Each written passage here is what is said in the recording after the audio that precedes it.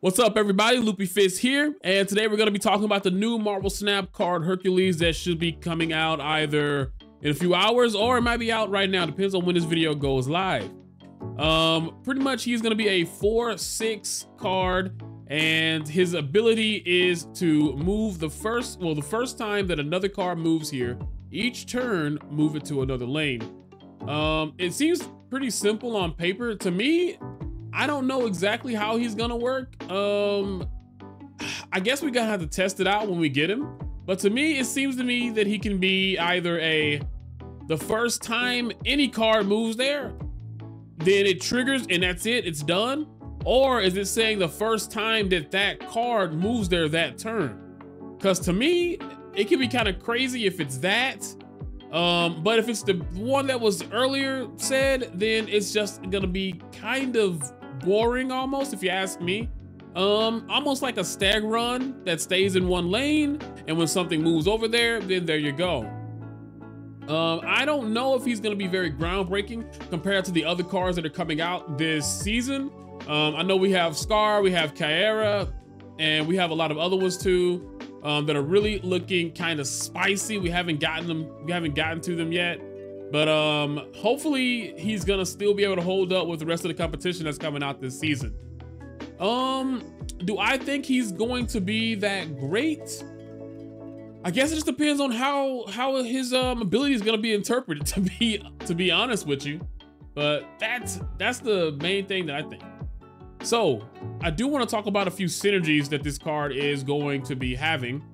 So let's go look into that real quick. Okay, so first off, this card is gonna have a lot of synergy with obviously move cards. These are the cards that you can actually move your cards with. Of course, you have Absorption Man here because he can copy the abilities of all these other cards in here, but you have stuff like Ghost Spider, Iron Fist, Nico. Of course, she does have one of her 6 spells to be a move to the right card. Doctor Strange just pulls in the most powerful card. Now, the thing about that is that you do have to hope that the card that you're pulling in is actually less than Hercules, because Hercules is going to be a 4/6. So whatever knocks away, you're going to have to make sure that you combo it properly. Plus, you don't really know where the card is going to be going. So that's something to think about as well. But at least you'll know it'll come back over there if you want to. But at the same time, it's supposed to be the first time. I know for a fact that it's the first time when a card gets there. So it doesn't matter if you're trying to combo or not. I don't think it's gonna really help you if you're trying to throw the same card in twice. So, because out of the 2 scenarios that it could be, that I think it could be, that's not gonna be one of them. Phoenix Force, obviously, if you have Phoenix Force on top of the Human Torch, that's gonna go pretty crazy because every turn you can literally just throw it back in there and throw it in there again, and you're getting 2 moves for the price of 1 each time. And most people don't play a lot of move decks, so you're not gonna have to worry about people, taking your move instead. I'm pretty sure that it's I think it's the second one, because if you really do think about it, it doesn't make sense for it to say the first card that moves there. Because move always happens first, right? If you have both your cards out that can move, your opponent does too. If they both move into that lane, which one is first? So I think it kind of has to be the first one. I think it's just the first time that card moves over there. But that's the only thing that I really think gives it a little bit of weight. Then you got Heimdall. Now, if it works the way that I think it's gonna work, then it's gonna knock everything kind of silly once you do that. So it's gonna be kind of weird. So these are all the cards that can move other cards there. Of course, we got Cloak too, kind of like a mini Heimdall if you want to say, whatever you want to do with that. But I think that that's gonna be interesting to say because it's gonna be pretty powerful. Now, moving on to cards that obviously can control your opponent's cards. You have Juggernaut, you got Polaris, Spider-Man. The cool thing about Spider-Man is that I'm assuming that when he pulls the card over there, he's also going to, get thrown out as well. I'm not sure. I'm really thinking that it's going to be that second thing, that the way that I think the card's going to interact with its ability. but I can't really say for sure either way, but I guess we have to wait until we can test it. I know I keep saying that, but I'm just not sure. It's a really weird move to have on a card, and the way that it's worded, and we all know how Marvel Snap has wording and semantics and stuff, so we have to figure it out. Magneto, of course. Let's see, an Arrow, obviously gonna be pulling. I mean, honestly, with Arrow, it's gonna be interesting because, you know, she got the rework recently where she actually pulls the last flip cards her opponent has up. So with priority, you're gonna know exactly what you're pulling, and it could be pretty interesting. Staggeron, of course, just gonna be very random. He might not even knock the card into the Hercules lane. So we'll just have to see. I know I'm saying a lot of that, but really it's all speculation now. And Staggeron, as cool as he is, he might not be that crazy, but with some of the changes that are happening soon, I think they should be coming out tomorrow as well. With like Kingpin or whatnot, it's gonna be kind of crazy. Speaking of which, we have the other cards I wanted to talk about. Okay, so first of all, we got some changes that are gonna be happening soon. In particular to Kingpin. Instead of killing cards whenever they land on turn 6, he's now gonna be reworked to giving them, I believe it's -4 power, which is kind of crazy. So, and I mean, the thing about it is that with the way that this card is gonna be working, it's gonna be kind of crazy with Kingpin, because that's gonna be a lot of power that they're gonna be losing every single time they go in there. And the cool thing with Staggeron is that you can knock cards out of that lane if they decide to fill it up. Now, these are my super synergy cards, by the way. That's why you might see Zabu and say, what the heck? Well, Hercules is a 4-drop, so getting him out a little bit earlier might just be the benefit that you need.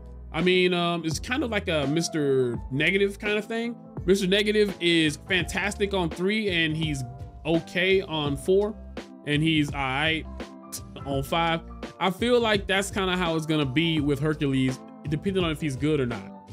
You can only trigger his ability 1 time per turn, or maybe it's 1 time per turn per card. I'm not sure yet, like I said, but if it is that 1 time per turn per card, this is gonna mean Zabu is gonna be very important, because you're gonna want to get those triggers as much as you can, and maybe just 1 extra trigger of Hercules can be what can, you know, cost you a game. So getting them out the earlier is the better, possibly. Also, Kingpin's gonna be going down in cost as well, apparently. Apparently it's gonna be a 2-drop now, which is interesting because we just had another 3-drop that got changed last season to a 2-drop, and that was Maximus, which is fantastic because you see Maximus a lot more now, not only just in Surfer decks, which is really cool because he just became like a much more popular card. I think he was already kind of okay, but now you see him everywhere.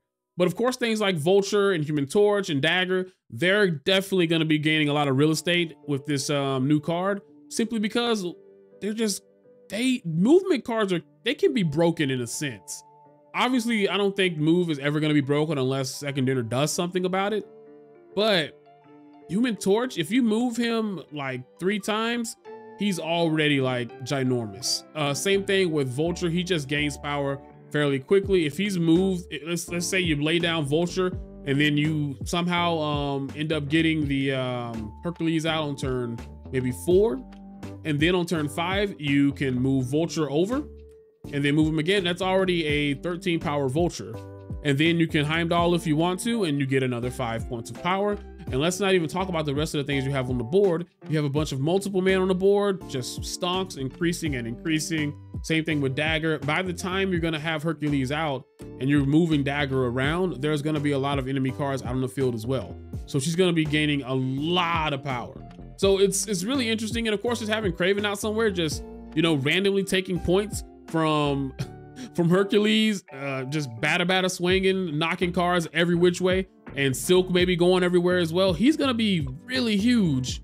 And Miles Morales is just in this list just simply because you're gonna be able to play him probably any turn you want to for 1 energy, which is kind of ridiculous because it's how many how many times have you been like, yo, I really wish I just had another like way to move my card? And you're all out of, you don't have Ghost Spider, you don't have Human Torch, Nico's trying to double her own power or turn somebody into a damn demon, and here you are. Where is my ammo?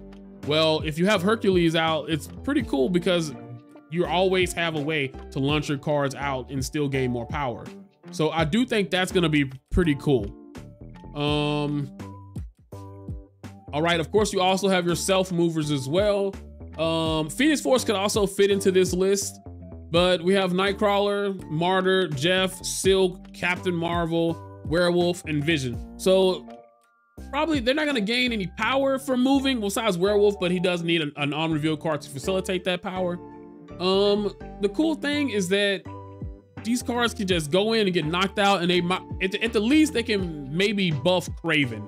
That's basically it. Now, of course, Martyr and Captain Marvel are at the end of the game movers. So it could be a synergy with Kraven, and at the end of the game, you know, Martyr says, oh, well, I have to move somewhere where I'm losing. And she moves over into the lane with Hercules, and she gets knocked back, and now you're not losing anymore. So this could be a pretty cool synergy with Martyr, a card that did come out very weak, just got buffed recently. So there's a lot of cool things that can happen with that as well. Captain Marvel, now I'm not gonna say whether or not that can be a good synergy or a bad. It might be the opposite for Captain Marvel, because if she's moving, that means she's trying to win you the game. So unless you have Kraven where she's at, could possibly be a blunder that you're not seeing in your future. So you really got to think about these cards now if you're gonna have Hercules out. So that's the main thing that these cards are gonna be really looked at for. All right, guys, here's the first deck we got from we made on the stream tonight. This is Pinball. It's got your standard issue movement cards like Ghost Spider, Doctor Strange, Iron Fist. We also have Human Torch in there, as well as Dagger and Kraven. Those are gonna be your powerhouses right there. We got Kyera in here to protect your 1-drops, because we know Killmonger is gonna be out lurking during this release of Hercules, definitely. We also got Martyr in here just because we think of the synergy that she's gonna have if she ends up moving into that lane that Hercules is in at the end of the game, then hopefully it'll move her. We'll have to test it out and see. Of course, Silk is in here to also add power to Kraven, and we got Beast and Falcon for a little bit of a bounce added to this movement deck right here. Because you're gonna be able to throw out your cards so often, if you can get a really big Human Torch, it'll be really nice. Could probably also substitute some of these cards in here for maybe Tribunal. If you're moving Human Torch a lot and bouncing out, protecting them, you might be able to do something crazy with Living Tribunal. So try this one out, guys. Tell me if you think it's gonna be really good, if it's gonna be bad. Let me know in the comments down below. All right, let's move to the next deck. All right, the next one we got is Rock'em Sock'em. So this is a movement style deck, but it is a control movement style deck. So a little bit different than the last one. You're not gonna be gaining a whole lot of power with this one. You're gonna be trying to sap your opponents down below your level. You got Kingpin in here who should be getting a rework so that he's gonna be taking the energy off of the cards that are moved to him. And it should be any turn, which is gonna be pretty cool. We've always wanted that with Kingpin, but we did, you know, he used to be a destroy card, but hopefully with this change, it'll be a little bit better for him because he'll get a little bit more play out of it. We got Polaris, we got Juggernaut, Stag Run, we got Absorption Man to just copy all those moves as well as Arrow. So we got lots of control. Of course, we got the Big Daddy Magneto down there as well. He's also very much going to be controlling a lot of the 3s and 4s that your opponent's going to be dropping. Which in this case, hopefully can be Miss Marvel, you know, completely disrupting her play. We also decided to throw in Lady Deathstrike. I know it's kind of weird. You guys know I like to do that with my decks, throw in a little bit of spice in there. But my whole thought is that some of those cards that you're going to be moving around, if they get a -4 on them from Kingpin, I think it was -4, it might be -2. Either way, they're probably not going to have the 4 power to withstand Lady Deathstrike. So you just drop her down and there you go. You can even perhaps clear out your Kingpin lane with Lady Deathstrike if those cards are still there. Gonna be really fun, just knocking cards around and just everything is gonna be going crazy. We knock them into that Hercules lane. I really think that this is gonna be a pretty fun deck to play. We did throw Shang-Chi in there simply because there's a lot of big boys running around on the ladder.